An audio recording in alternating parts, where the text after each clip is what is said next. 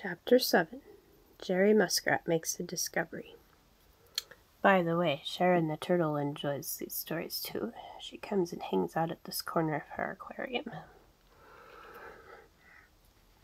The beautiful springtime had brought a great deal of happiness to the Smiling Pool, as it had to the Green Meadows and to the Green Forest.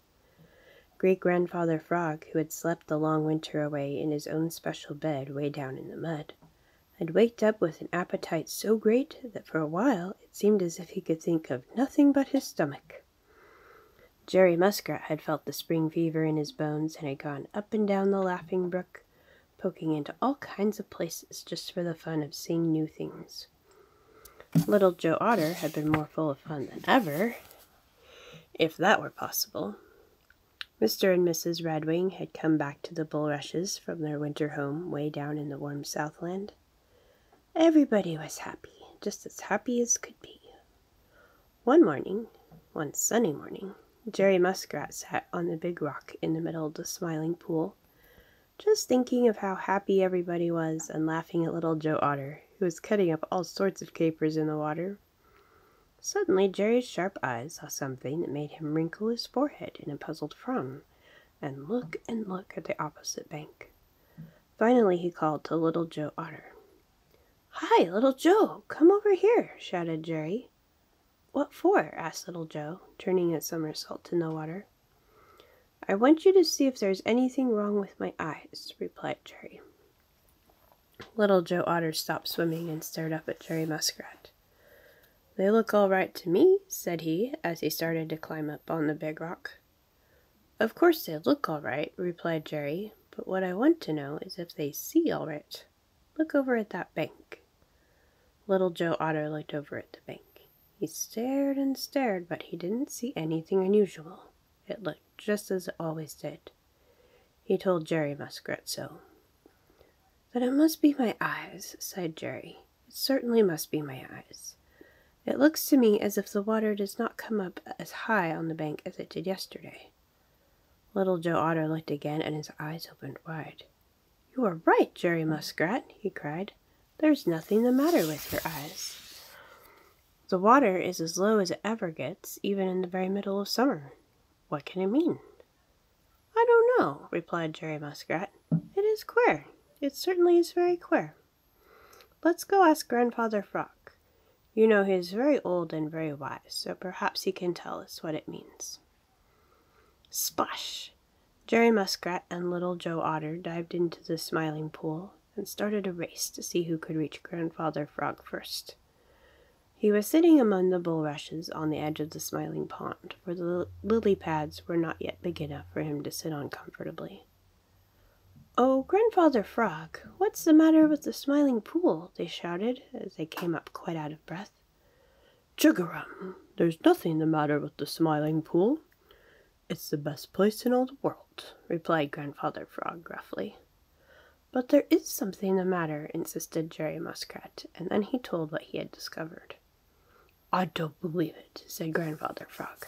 "I never heard of such a thing in the springtime." Chapter 8. Grandfather Frog Watches His Toes. Grandfather Frog sat among the bulrushes on the edge of the Smiling Pool. Over his head, Mr. Redwing was singing as if his heart would burst with the very joy of springtime. "Tra-la-la-lee, see me, happy am I as I can be. Happy am I the whole day long, and so I sing my gladsome song." Of course Mr. Redwing was happy. Why shouldn't he be? Here it was, the beautiful springtime, the gladdest time of all the year, the time when happiness creeps into everybody's heart. Grandfather Frog listened. He nodded his head. "Chug-a-rum! I'm happy too," said Grandfather Frog. But even as he said it, a little worried look crept into his big goggly eyes, and then down to the corners of his big mouth, which had been stretched in a smile. Little by little, the smile grew smaller and smaller until there wasn't any smile. No, sir, there wasn't any smile. Instead of looking happy, as he said he felt, Grandfather Frog actually looked unhappy. The fact is, he couldn't forget what Jerry Muskrat and Little Joe Otter had told him, that there was something the matter with the Smiling Pool. He didn't believe it, not a word of it. At least he tried to make himself think that he didn't believe it. They had said that the water in the Smiling Pool was growing lower and lower, just as it did in the middle of summer, in the very hottest weather. Now, Grandfather Frog is very old and very wise, and he had never heard of such a thing happening in the springtime, so he wouldn't believe it now. And yet Grandfather Frog had an uncomfortable feeling that something was wrong. Ha! He knew now what it was. He had been sitting up to his middle in water, and now he was sitting with only his toes in the water, and he couldn't remember having changed his position. "Of course, I moved without thinking what I was doing," muttered Grandfather Frog. But still the worried look didn't leave his face. You see, he just couldn't make himself believe what he wanted to believe, try as he would. "Chug-a-rum! I know what I'll do. I'll watch my toes," exclaimed Grandfather Frog. So Grandfather Frog waded out into the water until it covered his feet, and then he sat down and began to watch his toes.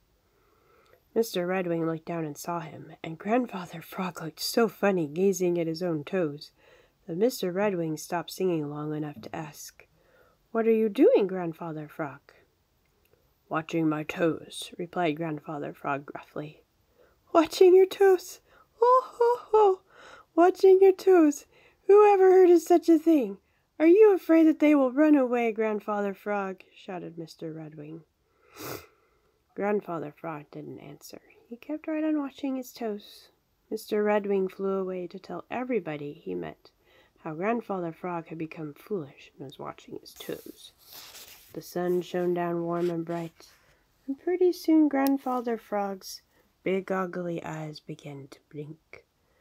Then his head began to nod. Why, then Grandfather Frog fell fast asleep. By and by, Grandfather Frog awoke with a start. He looked down at his toes. They were not in the water at all. Indeed, the water was a good long jump away. "Chug-a-rum! There is something wrong with the Smiling Pool," cried Grandfather Frog, as he made a long jump in the water and started to swim out to the big rock.